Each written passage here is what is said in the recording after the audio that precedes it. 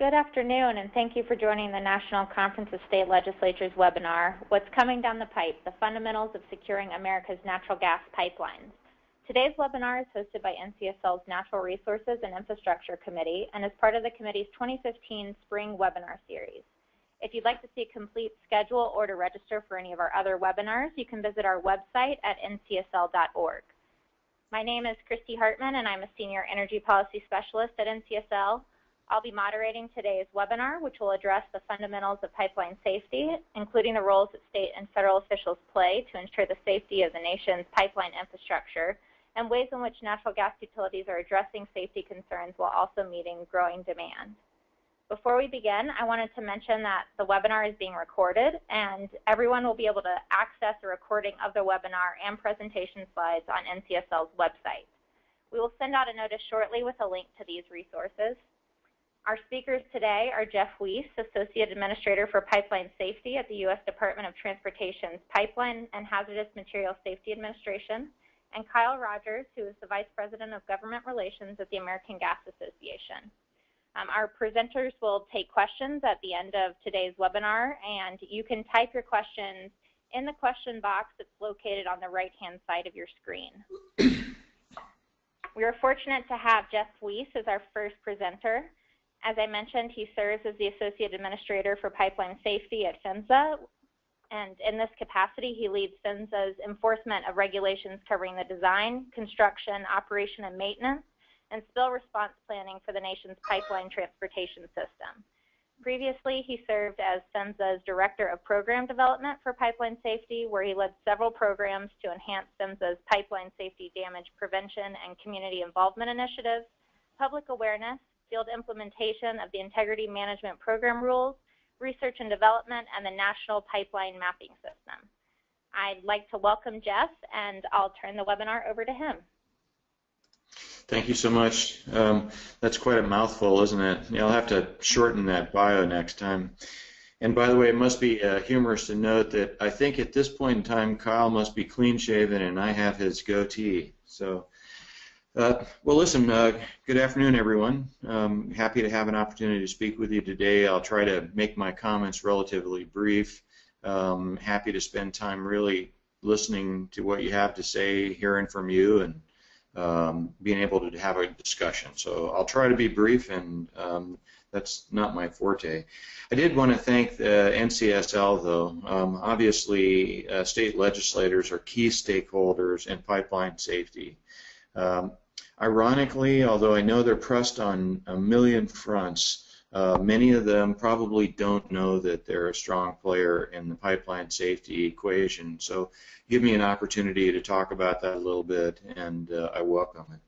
So I'm honored to be here, especially with Kyle. I've known Kyle for many years, have high regard for him, and we're on regular contact on a variety of issues, not the least of which is one where I give clear credence to him on reauthorization of our legislation, and Kyle will be talking about that more. So I'll start by saying, first of all, happy Memorial Day to everyone. We've got a nice long weekend coming up. I hope you all get out to enjoy that, spend some time with your family and your friends. Next slide, please. This is what I thought I'd talk about a little bit. I'm going to do a quick introduction because you may not know us, some of you, and it'll give you a chance to know who we are. A little bit about when I say we, who we mean the states and the federal government together, as I'll explain.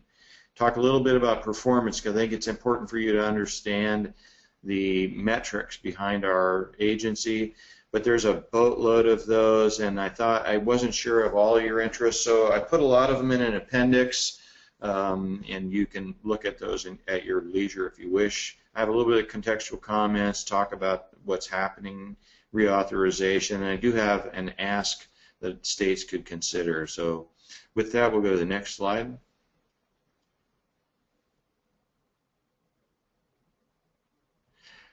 I work in the U.S. Department of Transportation. Our Secretary of Transportation is Anthony Fox, appointed by the President going on 2 years ago. Our current Deputy Administrator is Tim Butters. Cynthia Quarterman was the Administrator till last October, and she resigned at that time. Tim has been running the show since then. Vanessa Sutherland is my chief counsel and deputy administrator, but she has been nominated by the president to be the chair of the Chemical Safety Board, and I expect her probably over the next month or so to be transitioning out. My name is Jeff Weiss. I have two deputies, Linda Doherty and Alan Mayberry, and I wanted to make sure you had heard the name Zach Barrett, because Zach is our state programs director. Next slide, please. A little bit about we, and this is just by way of explanation. In my world, the Congress sets the laws, and they designed the National Pipeline Safety Program. I'm not sure if you're aware of this, but prior to 1970 or thereabouts, the states generally regulated pipelines in every state. As happens often, there were a number of significant events, and at one point the Congress stepped in and decided there would be a national program. They assigned responsibility and accountability and charged the Secretary of Transportation with building that program, and also enabled the Secretary to partner with all the states to carry it out, particularly for what amounts to intrastate pipelines, energy pipelines. It's roughly a $50 million annual grant program, and all the states besides Alaska and Hawaii participate. Happy to talk to anybody from Alaska and Hawaii if they're out there. We've tried numerous times. State jurisdiction really varies according to whatever kind of agreement that the state sets up with us. By and large, all states pick up the utilities, the local distribution companies and municipal gas, but some will or some won't pick up gas transmission or liquid transmission, LNG if it's intrastate, and numerous states have applied to us and been given status as an interstate agent, so they basically act on our behalf on interstate pipelines. That's probably a very short version. I put a link in here should you ever want to try this out. We've built a lot on a website called Stakeholder Communications, and it's got most of what you'd want to know about your state in there, and I'll give you some more links a little bit later. As I had mentioned earlier, the Congress reauthorizes this pipeline safety program every 4 years. Kyle and I will both be talking about that a little bit more in just a minute. Next slide. Just a little bit by way of infrastructure size. Seems weird that we would have calendar year 2013 data, but some of the data doesn't even come in until June, so I'll update it as soon as it does. But gives you a good idea. If you look at the mileage, these are all energy pipelines. There's roughly 2.6 million miles of it out there. You know, dominantly gas distribution, mains and services to homes and businesses. That's 2.1 million. 80% of the system is distribution. There are somewhere in the order of 3,000 operators, a lot of plants and tanks out there. So it's fairly far-flung, complex enterprise, and I just give these numbers by way of illustrating that. Next, please.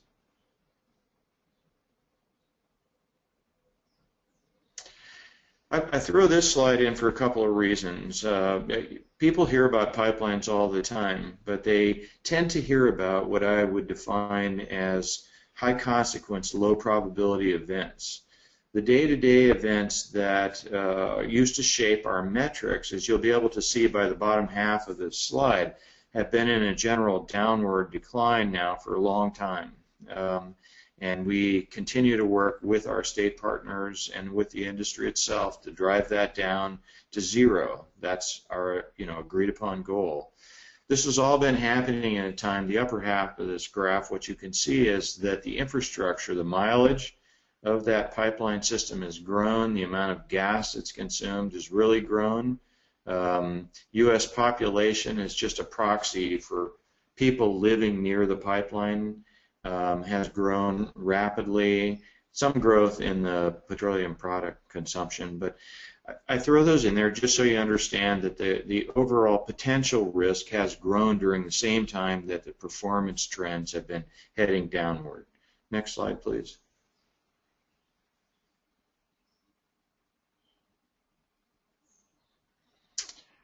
I'm just going to highlight a few of these, and apologies to Christy and everyone because you did say that if it was graphics intensive it might take longer to load, and the next few slides are. This is one of the things that, of course, we're all concerned with. Pipeline incidents that involve death or major injury.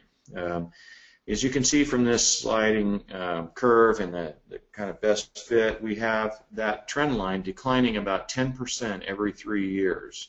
And I think that's an important testament to the work that we've done together. We've been partners now, many of us, since 1970, and some of you in 1980. So we've done good work together, and we've driven this down. We're not going to rest until we drive it to zero, but I did want you to feel comfortable that the general trend line is good. Next, please.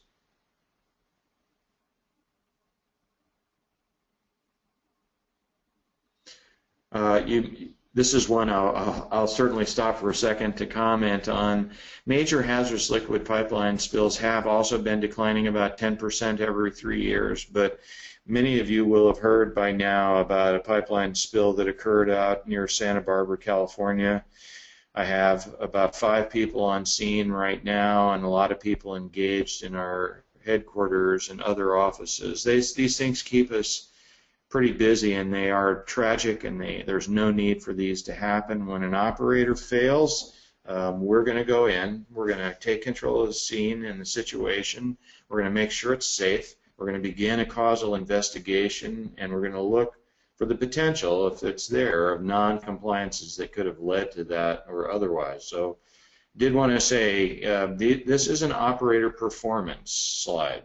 It talks about how they've done with spilling and liquid pipelines. Good progress being made, but clearly it only takes 1 or 2 to catch the fancy of the nation. I'll talk about that more in a minute. Next, please. This is probably more than what you want. I did want you to know that these are the reporting criteria, so eventually if you get to the slides in the back or the ones I've just gone through and you want to know what is he talking about when he says serious or significant, these are the definitions. Next, please. So again, a little bit more on the industry performance record. Here we have serious accidents, and those, as I just mentioned, involve fatality or injuries. The trend is good, and it shows us this is all system types, but it also gives you a sense that really 90% of the serious incidents that occur in the national energy pipeline system occur in gas distribution. You might, say what's going on there, but as you'll recall, I just got through mentioning that it's roughly 80% of the infrastructure, and I would point out that it's the infrastructure that's most densely surrounded by people. So the probability of things happening, I think, this is not done to point fingers anywhere. It is just to say where's the opportunity to make improvements in reducing serious incidents. It's really in gas distribution, which is dominantly controlled by the states. Next. And here a little bit on gas distribution, a little bit more. I didn't go into the other types of sectors, but they're in the back. I did want you to see, however, that other outside force damage is a huge component of this. A lot of these tend to be things like vehicular impacts, and I'm sure that Kyle could tell you that we see these things almost on a daily basis. Some of this will be, other things like frost heave or what have you, but the one that I'm going to call to your attention, and I'll talk more about in a second, is the excavation damage one, because this is really just a frequency analysis. The consequence analysis, when you look at that, you find that excavation damage really does tend to lead to more harm to people than just about any other cause. Next, please. The significant incidents, again, the definition here, these are just what the federal code requires to be reported, and it can be, $50,000 worth of property damage, for example. The distribution amongst the sectors is a lot different here, but I think you'll understand, and the Santa Barbara case will drive home that point, that it doesn't take much oil and water to become a very expensive event. So there are reasons why this distribution between the sectors is different and significant. But again, this tends to be anything that's federally required to be reported. Next. Here, when you get into significant incidents, and again, we're talking things that pick up property damage and lower events that could be precursors, to a bigger event. Take a look at what happens with excavation damage. Now, all of a sudden, really a third of this is being led by that way. Other outside forces drop significantly, and all other causes. This is a pie chart for calendar year 2014, and the other tends to be really high in the first year that it was reported. It takes a while for these to be fully investigated. That percentage should drop. Next, please. Okay, so I'm largely done with the data drill, so hopefully you stuck with us for that. I did want to comment a little bit about what's going on in our world before I tell you what's coming down the pipe. I probably don't have to point out to many of you that the energy picture in the U.S. and the policies that deal with it are quickly evolving. They're driven by a lot of things, but of course it's the discovery that the U.S. now has enough natural gas to potentially be an exporter in the next few years, and the country being energy independent within another 10 or 15 years for sure. It's just staggering for those of us who've been in the business for very long to see that change, but it's bringing about a lot of things, and that pipelines connect all these distributed supply centers to the consumption centers or refining centers where it then moves on for consumption. And as a result, this sort of pull back and forth between various parties, the people who are more into clean fuels, non-hydrocarbon variety, and then the traditional uses, it's been pretty intense. You see pipelines and hear about them all the time. Probably heard about one like Keystone XL. It's a good example of that. Recently, however, I think because a lot of these pipelines aren't getting built, a lot of that crude oil that moves around the country has been shifting to rail, and you've been hearing a fair amount about that as well. Media is accordingly becoming very interested in PHMSA and in the state governments and how well they take care of their infrastructure and oversee the operator's performance. But as I said earlier, and I hope that I was able to show you with some of that data, our agenda is really being set by these serious accidents. A friend of mine who runs a national advocacy group told me once, and he was absolutely right, is that frequency is interesting, but consequence is what matters. And so consequence is what gets people's attention. I'd point out that reauthorization of our program that I mentioned earlier has begun, and people like Kyle and I talk frequently about this, what's going on, what are people's positions on this. There are a lot of calls, and you're going to hear this, for our agency to do more. And typically what that means is that one party or another wants a prescriptive requirement added to our code, and they try to get it added through legislation. I'm not sure how that's going to come out, and Kyle's in a better position to judge, so I'll defer to him on that. There are a lot of administration calls for additional resources for OPS, and this is one of the cases where I had modified this slide earlier and say, and the states. I'll get back to that, but the administration fought for and got an additional $10 million this year for states' participation. Next slide, please. So finally, back to what you asked me to talk about, what's coming down the pipeline. I'm sitting back and reflecting on this and things that are kind of shaping our environment and driving us to behave one way or another. One of the things that we're going to see very soon, but I've been spending a lot of time with these people, is the Department of Transportation, and all departments have their own Inspector General. They issue a variety of reports, and they're about ready to issue their top 10 management challenges, and one of those, they're going to consider our oversight of state pipeline safety programs. The NTSB recently released not so much an audit, that's a misnomer. It was really a research study on integrity management. And amongst the many recommendations they made coming out of that were that we needed to do more to help the states carry out the inspections that are needed to be done.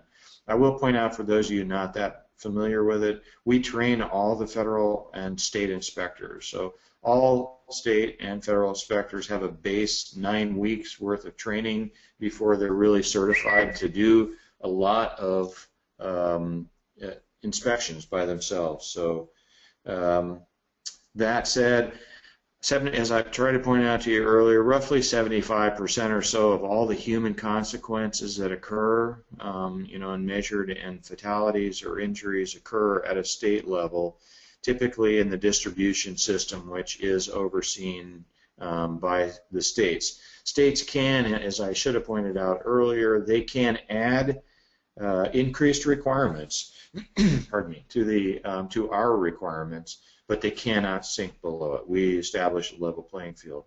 The states are clear lead on issue of damage prevention. I'm going to come back to that in a second, so I'll punt for now.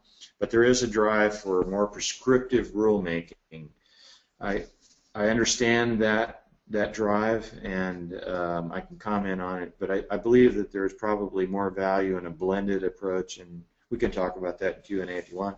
Something that's come on the scene in the past 3 to 4 years really came out strong and getting stronger is the whole focus on methane emission reduction. I'm sure most of you have heard about this, so I won't dwell on it. But folks are looking at all sources of emissions.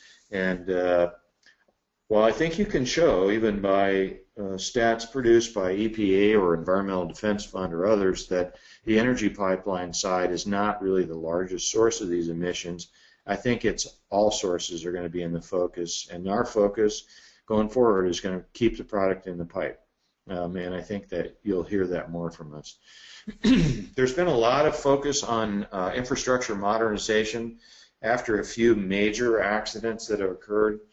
I'm sure most of you have heard about San Bruno, California. Many of you would have heard about Marshall, Michigan. Others might have heard about Allentown, Pennsylvania. These are just a few. Philadelphia. In almost all cases, we had, excuse me, aging infrastructure involved there. Age itself is not a determination of the quality or integrity of a pipe, but it's an indicator that you want to at least look at. I provided a link here to high-risk pipe replacement initiative that we had underway, but we partnered with a lot of people. And I want to give credit to AGA because they've been very instrumental in working with legislators such as yourself and with commissions in advancing what we'll call innovative rate recovery structures in the states that have tried to accelerate a lot of this infrastructure modernization. Next slide, please.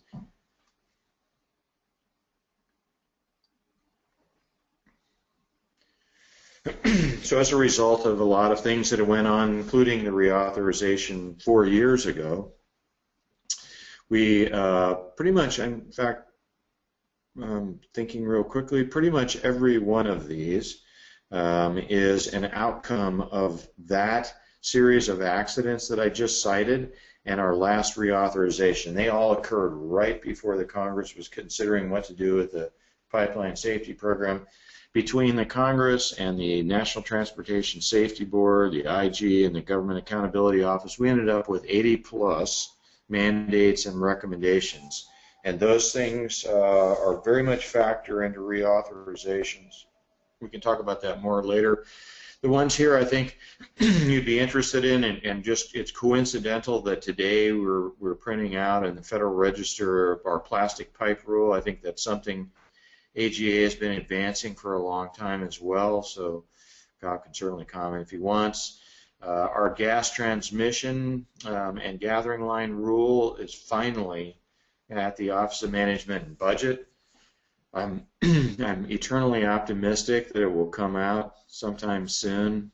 And everything else on here is either at the Office of Management and Budget, maybe the next to the last one could be still in discussion with our Secretary's office. The last rule is still in my hands, but I'm having a very difficult time getting a cost benefit to justify these mandates, so I continue to work that one, but I think we're close. Next slide, please. Before Administrator Quarterman moved on, she established with us and our participation these priorities. I won't dwell on them a lot, but I did want you to see that given everything that had gone on in our environment, Cynthia recommended to me that we make a high priority of improving state program oversight. It's all part of how we anticipate and avert high consequence events, as well as implement all of these Congressional Act mandates and recommendations. You will have heard a lot of backscatter in the media and elsewhere that I think in large part is driven by the fact that it's been very difficult over the past, gosh, I don't know, 5-6 years to move rulemaking. It just, everything is bogged down. So it is, Congress is getting upset that their mandates aren't getting done. Their mandates are included in the rules I just listed, but I can't move rules, so it's not a particularly fun place to be. A lot of what we do, though, is engaging, educating, empowering people who have a role in pipeline safety, most of whom really don't understand it. I will talk a bit more about damage prevention in a second. It's one of my passions. I'm actually a board member of the Common Ground Alliance, and believe that that's a real important initiative. Other thing I wanted to focus on, you'll be hearing more over the coming days about pipeline safety management systems and safety culture and the role that they can both play in driving that record of industry performance down to 0 accidents. So I just wanted to mention it here so you hadn't, if anybody has questions, I'll be glad to swing at it. We also have roles out beyond inspection and enforcement and writing rules. We have a really good research and development and technology advancement program. We've begun partnering with colleges and universities, and we're about ready. Within the next few weeks, we'll be announcing a whole new suite of awards to some of these colleges and universities with some really smart kids who are trying to bring in and bring some of that savvy with them and give us some outside left field thinking. That's probably all I'm going to cover here for right now. So next slide, please.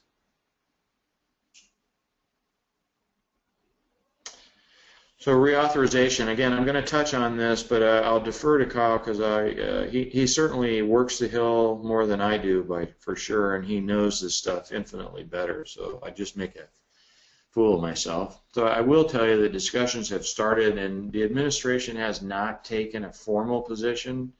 And while you'll hear a lot about this, we've actually completed about half of the mandates and recommendations that the Congress, those 80 plus that I told you about half of those are done, and almost everything else is caught up in things that are beyond my agency.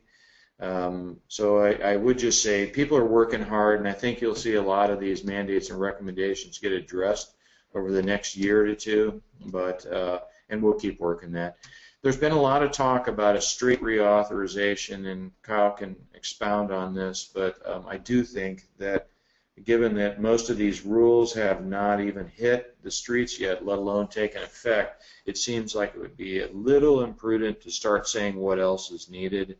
There are a lot of issues in play here, but again, I'll defer to Kyle on that. Next slide.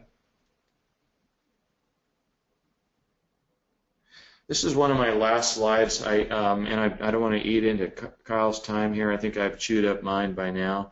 I did have an ask for the states, and if I may be so bold, I'd like to ask you to, if you don't know much about pipelines, we've created this website I told you, stakeholder communication. The link is here to the main page. There's a ton of things, everything from the basics. What kind of pipelines are out there? What do they do? What are they made of? You know, who's involved in that? Who regulates? So I would commend that first one to you. If you want to know more about the risks in your state, you can check that second bullet, and it talks about pipeline replacement. We have stats state by state on what kind of higher risk pipe do you have in your state, and you'll be able to see that pretty quickly. Of course, the experts in your state are your state's pipeline safety program. The first hyperlink underneath the third bullet will allow you to very quickly figure out who they are, what's their authority, and how do you contact them. And if you want to know more detail about pipeline safety performance in your program, that second hyperlink under the third bullet will give you a lot in there, including enforcement, including accident history. So there's a ton of information here. The last ask I had for you is that this is where we really need the state legislators, is making positive improvement in state damage prevention programs. I mentioned earlier that states have the lead here, and by design. There have been talk about a federal legislation, but I work with HEA and others on a daily basis and have done so now for 16 plus years. And I can tell you that the consensus amongst people is states should maintain the lead in that. So for a really good big picture background on damage prevention, check out that first link there.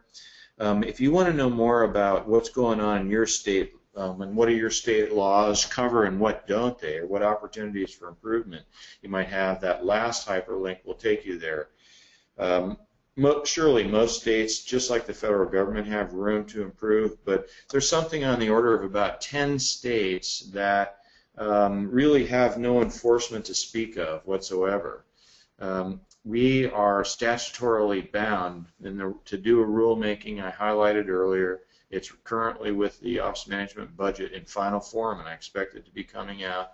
And what it says is that states that are determined by our agency to have an ineffective damage prevention enforcement program will be kind of penalized on federal grants that come from our agency. And in that case, that we do have to make that determination, which is the last thing in the world that I want to do. I tell you that now. I'll do anything to work with you to prevent that too, and that's why I'm raising the issue for you, is that we would take over enforcement.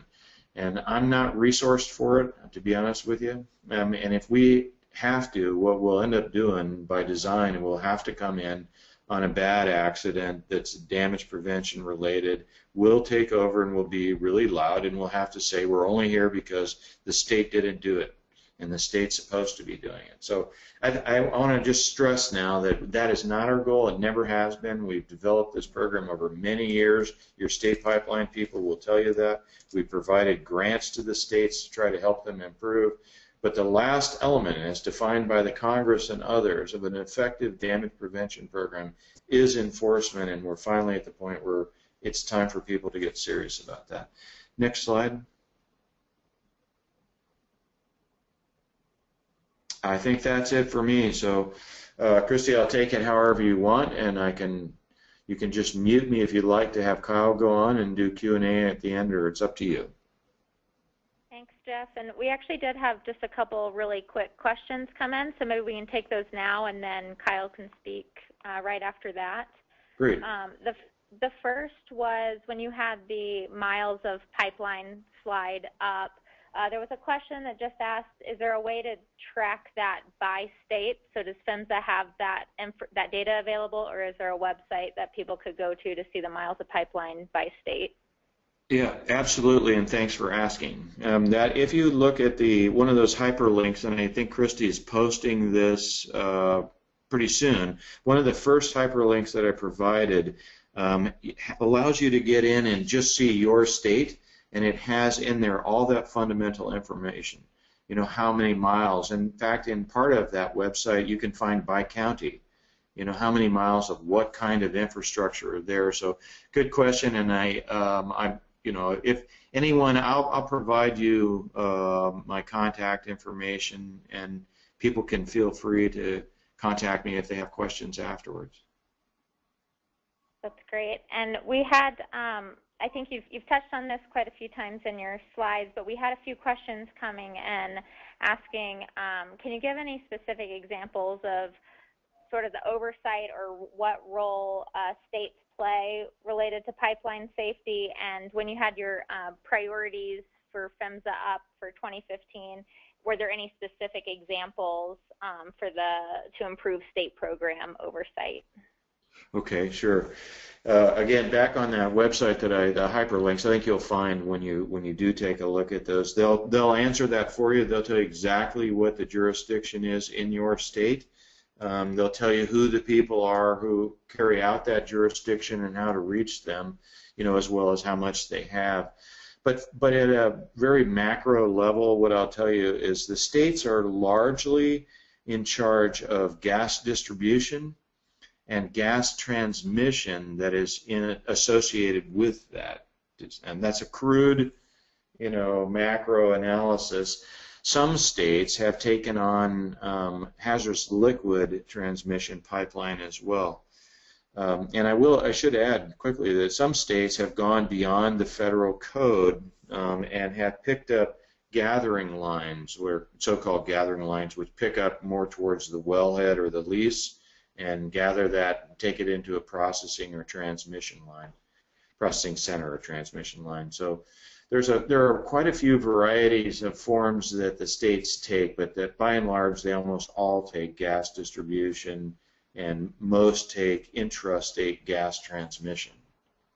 As to the priorities, I think that the overall analysis on that is that the states, we've been encouraging states to staff up for a long time, and states have been hindered in that, not I think because they don't want to, but because there are statewide bans sometimes, or even though we're paying 80% of the cost of bringing on those additional people, there are concerns the money won't be there. As much as I try to tell people, it is a permanent grant from the Congress, and so unless the Congress does something strange, which they haven't done in my whole tenure, and take it away, it will be there. So a lot of it is about that and getting qualified people on the job, getting them fully trained, making sure that they're being rigorous enough, in their inspections.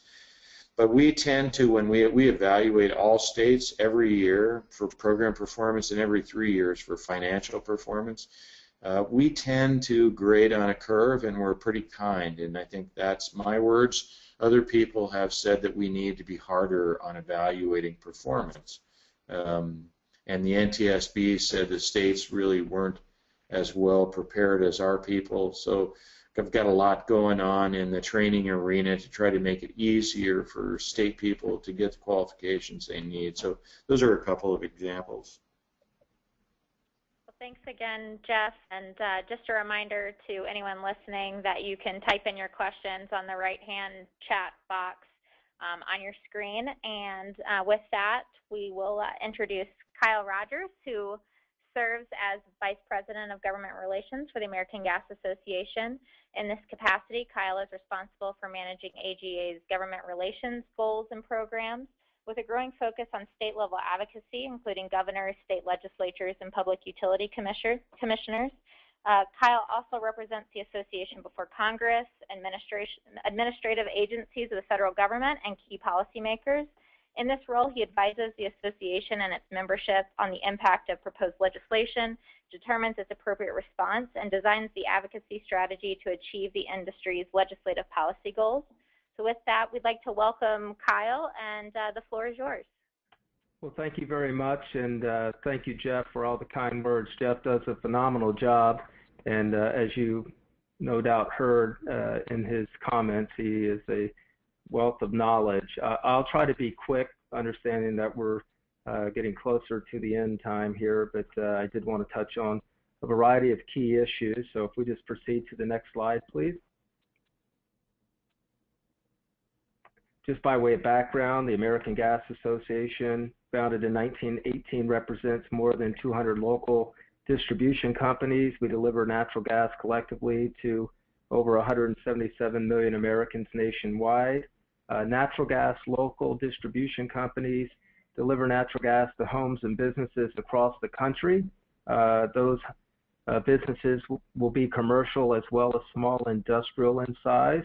Natural gas is used by consumers in a variety of applications, as you all know. That may be heating, cooking, manufacturing, increasingly generating electricity, and also fueling transportation. With respect to state legislators, one thing I did want to note is increasingly what we're seeing as a trend around the country is a focus on expansion of natural gas service. So that means more pipes in the ground. This is due to the abundance of supply, the positive attributes attributable to natural gas, be it lower energy bills when you convert from something to natural gas, increased efficiencies on the direct use applications at the end use, as well as lower emissions. In all of that, the priority of AGA's members is to ensure the safe and reliable delivery of that natural gas to those homes and businesses at an affordable and stable price. Next slide, please.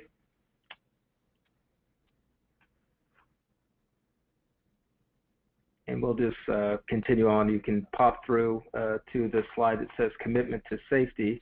AGA's board of directors has designated pipeline safety as its #1 priority, and natural gas utilities continue to be vigilant and committed to systematically upgrading infrastructure based on risk-based integrity management programs, that very thing that Jeff spoke about. As Jeff mentioned, there have been incidents in the past. The one that drove much of the policy that was contained in the last reauthorization that Jeff mentioned was the horrific San Bruno natural gas incident in San Bruno, California. On the backside of that, the Secretary of Transportation at that time, Secretary LaHood, issued a call to action, both to the utilities and their, my board and CEOs, as well as to the regulators in the state and the commissioners. We heeded that call to action, and in 2011, our board at the AGA approved a commitment to enhancing safety. We've had a long-standing record of providing natural gas service safely and effectively, but as you see there on the graphic, we wanted to ensure that we were doing everything we could with respect to regulation, compliance, and enforcement, sharing best practices across the industry, developing standards, and also with data collection and analysis to ensure that we have the safest system going forward. Next slide, please. As Jeff mentioned, there's roughly 2.4 million miles of pipe in the ground, and natural gas pipelines are an essential part of the nation's infrastructure, and natural gas utilities spend roughly $19 billion or more annually to help enhance the safety of the natural gas distribution and transmission system. Next slide, please. With respect to regulatory oversight, as you heard from Jeff, the DOT's PHMSA establishes the federal safety standards for pipelines, and PHMSA partners with the state pipeline safety agencies on inspections and enforcement of intrastate pipelines. However, individual states can regulate intrastate pipeline systems above and beyond federal requirements, and there are hundreds of state-specific pipeline safety regulations currently in place. With respect to our commitment to safety, you'll see there on the right that AGA supports the improvements in the safe delivery of natural gas through continued information sharing, R&D, and safety-enhancing technologies and deployment of that technology, collaboration with key stakeholders, and in that I would include policymakers at all levels, be it local, state legislators, governors, commissioners, certainly in Congress, with respect to the call before you dig and excavation damage, advocating for the effective enforcement of call 811 or call before you dig. Several states have passed individual resolutions calling a specific day, call before you dig day, and also conducting forums or facilitating stakeholder meetings or sharing information and best practices such as is hopefully occurring here on this call. Next slide, please. Jeff mentioned that the DOT had issued a safety action plan to raise the bar on pipeline safety and to accelerate the rehabilitation, repair, and replacement of pipelines no longer fit for service. Part of, or a key aspect of the most recent pipeline safety reauthorization vehicle, which was signed into law back in January of 2012, was you see in Section 7 a focus on auditing, if you will, the cast iron in the system. And I have some slides later that will get to that, but there was a real focus on cast iron and bare steel pipelines, of a certain vintage that were decreed as possibly being no longer fit for service. So AJ stepped forward to support the action plan and the smart modernization of infrastructure that's no longer fit for service. And with that, next slide, please. As Jeff had noted, we're regulated, natural gas distribution companies are regulated at the state level by the public utility commissions, And so in collaboration with their national association, which is NARUC, the National Association of Regulatory Utility Commissioners, we worked to have a resolution adopted by them at their 2013 summer meeting. And you'll see here that NARUC has encouraged its members to consider adopting alternative rate mechanisms, which Jeff referenced, that facilitate the accelerated replacement of pipelines no longer fit for service. I do want to note with respect to this resolution that in the first resolved, you'll see that it says encourages regulators and industry to consider sensible programs aimed at replacing the most vulnerable pipelines as quickly as possible, along with the adoption of rate recovery mechanisms that reflect the financial realities of the particular utility in question. The reason for that sort of language is because each utility is going to have to assess its system individually. There's no panacea or one-size-fits-all. They'll work collaboratively with their pipeline safety regulators in the state and their commissions to identify a rate structure and a program that will best fit their needs and be tolerable both from the insurance to safety as well as the economic impact on the consumer or constituent. And then also you'll see in the second resolve clause that it says consider adopting alternative rate recovery mechanisms as necessary to accelerate the modernization, replacement, and expansion. There again, just wanted to highlight that there's an increased focus on expansion of service into areas that are unserved and underserved within states or service territories. So that's where we coined the phrase smart modernization.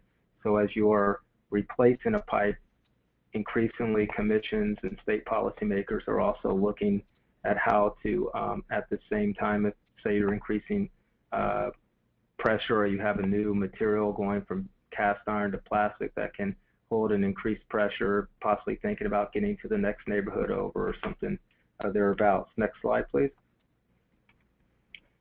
With respect to infrastructure investments, as I noted earlier, there's a total spend of more than $19 billion annually to help enhance the safety of the transmission and distribution systems. But I wanted to highlight on this slide the fact that, again, utilities are working with governors, legislators, and state regulators around the country, and utilities are developing these innovative models for making these capital investments possible. And I wanted to focus specifically on those on the next slide. Next slide, please. So what are utilities doing with respect to accelerating the replacement of pipeline no longer fit for service? There's a growing effort underway to accelerate a replacement. AJ and its members are committed to that effort. And again, that work's being facilitated by regulatory and legislative policies that establish rate mechanisms that will allow for accelerated replacement and recovery of the expenses for doing that replacement. You'll see here that the overall trend is positive. 9 states moved to adopt programs in 2013 alone. New Jersey, Massachusetts, Pennsylvania, and DC adopted pipeline safety measures, or replacement measures rather, in 2014. Just this year, West Virginia passed a law which gave the authority to the Public Utility Commission in the state to implement one of these innovative rate mechanisms, and those can vary. They do vary, not only state by state, but those different companies operating within the borders of a state may have a different program, but they can be such things as a tracker or a surcharge or what we call a rate stabilization mechanism or a rider on a bill. And here we have a map. For those of you who are interested, the AGA keeps a compendium which lists every single program like this in the country. Today, 39 states and the District of Columbia have some specific form of rate design that facilitates accelerated replacement, under which about 90 plus companies today are accelerating replacement of pipe. Next slide, please.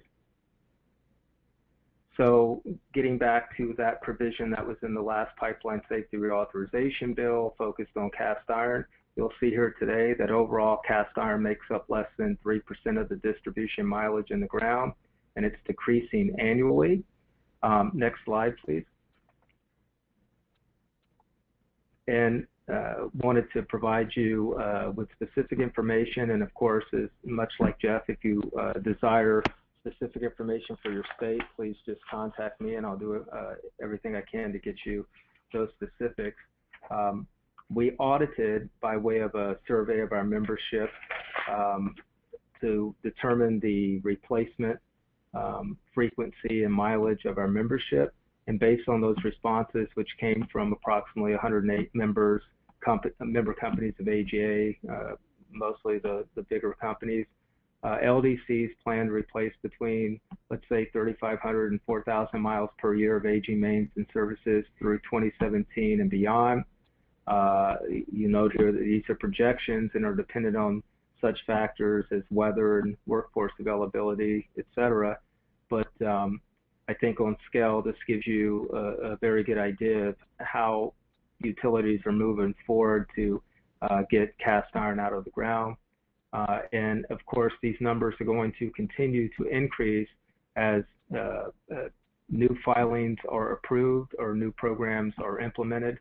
I should note that I said that 90 companies operate within these structures today. I know that there are 4 companies that presently have filed rate cases with their public utility commission specific to replacement. I would anticipate all of them in some form or fashion to be approved at some point within this year or next. Sometimes those filings take a while to come to conclusion, but I think with the growing focus of Jeff and his great team at PHMSA espousing the need to accelerate replacement of pipes no longer fit for service, our board here at AGA and our commitment, our member utilities commitment to doing likewise, and then of course NARUC with their resolution and their leadership pushing for commissions to roll up their sleeves and work collaboratively with the utilities. I think increasingly you're going to see that the numbers reflected on this survey are going to continue to increase. And the upside of that, or should I say a significant co-benefit, next slide please. In fact, I think you can go 2 forward, is as Jeff mentioned, with the growing focus on emissions, as pipes no longer fit for service or replaced, you see a corresponding decrease in emissions, certainly as you're putting in new pipe. If you have pipe that may have leaks or what have you, you're going to capture those with a replacement. Next slide, please.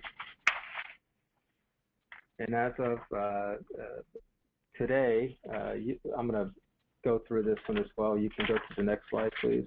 As little as 0.1% of natural gas is emitted from LDC pipes, and you'll see here that over the course of the last 30 years, over 65,000 miles of cast iron and bare steel have been replaced with plastic pipe.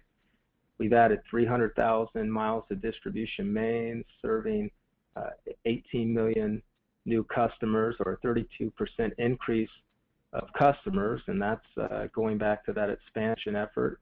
And those numbers will increase, obviously, as today 35 states in some form or fashion are looking at various policies relative to expansion. But you see that there's a corresponding 16% decrease in emissions since 1990. And today, EPA estimates that on the distribution system, 0.26% is coming off of distribution pipelines. And again, as those programs for replacement continue to be implemented, that number will only continue to go down.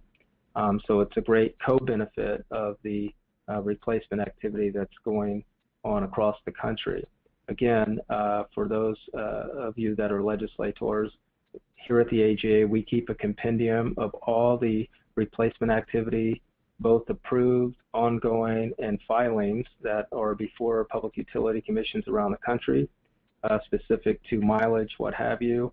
Happy to share that with anyone who might want that as well. We have a compendium on expansion, so that if you were to want that information as well, we can give that. Next slide, please.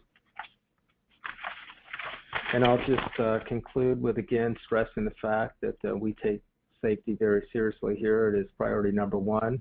We want to ensure the safe and reliable delivery to our consumers. And I will also just touch once again on this idea of smart modernization, as you as legislators are looking not only at the replacement activity in your state, but also the growing hue and cry by your constituents looking to perhaps get natural gas service. There is a tremendous amount of initiatives ongoing relative to how you couple the replacement with expansion to increase safety and also drive down emissions and increase economic activity in your state. So with that, I'll wrap. Hopefully I have some time for questions if there are some, or open up a conversation with Jeff on reauthorization. Thanks, Kyle. And we don't have any other questions in right now, but we can give folks one more minute or so if they think of anything. But in the meantime, would you or Jeff like to offer any final thoughts before we close up here? Well, if there are no questions, since Jeff threw me the ball, I guess I'll take a swing at it relative to reauthorization. We don't yet know what the schedule holds for reauthorization. So for everybody's edification, there are 3 committees of jurisdiction in Congress. You have the House Energy and Commerce Committee, the House Transportation and Infrastructure Committee, and the Senate Commerce Committee, all of whom have a role to play in reauthorizing the Pipeline Safety Act. We went into this year thinking that perhaps, as Jeff alluded to, a straight reauthorization or something as close to a straight reauthorization as might be possible would be the preferred way to go. I, in the AJA, continues to believe that would be the best strategy. I think other stakeholders, by and large, do as well. But certainly, as Jeff mentioned, with the liquid line incident that has just recently occurred, and the fact that there is some, how would I characterize it, Jeff? You know, there's some folks on Capitol Hill that are upset that they've not yet seen conclusion to things that they legislated in the last reauthorization, all attributable to what Jeff said. I mean, it's just the process, and it takes a while. I don't know that a straight reauthorization is a possibility. However, I believe that we'll probably see our first oversight hearing sometime in July, perhaps in the Senate, and then we'll just have to proceed from there. I don't think anyone can really forecast exactly how things will shake out on this particular reauthorization. Well, for my part, I know that we've only got a couple of minutes left. If you allow me, I'll just make some closing comments. First of all, you know, I always enjoy listening to Kyle, and you know, I think our messages, I hope you'll see our messages as very complementary. You know, I think we've both been through this enough to see the same thing and what needs to happen. But my closing comments, first of all, besides thanking everyone for sticking around for the end of it and taking time out of your day, I did want to say something. It dawned on me one day when I was talking with my kids about, I talked to them about energy, and I said, you know, where do you use energy? And if you stop to think about that and you talk to people that you know who may not be familiar with this, most people really don't know. They're not connected to the benefits that they derive. But I think you all know that in every moment of our day depends on energy that's delivered to us in one form or another. We all share that safe, clean, reliable energy service requirement. But pipelines are critical infrastructure designated that way by Department of Homeland Security and others because people realize they're crucial to the way we live. Creature comfort, our mobility, our economic growth, countless products that are made from those things that are transported there, from plastics to fertilizer. But in the end, a lot of this is hazardous materials. It has to be done the right way. That requires that we work together.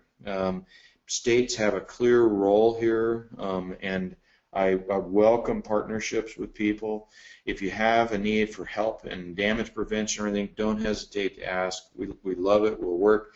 Watch the Belmont and watch American Pharoah.